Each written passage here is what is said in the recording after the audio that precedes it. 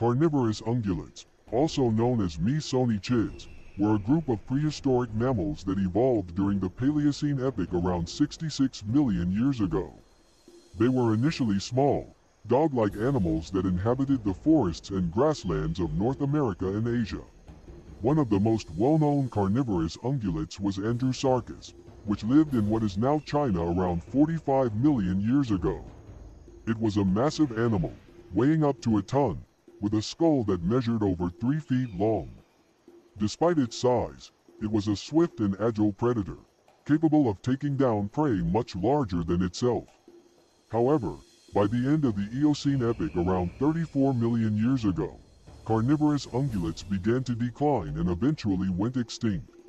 Today, the closest living relatives of carnivorous ungulates are the whales, which evolved from a group of Mesonechids that adapted to aquatic life and eventually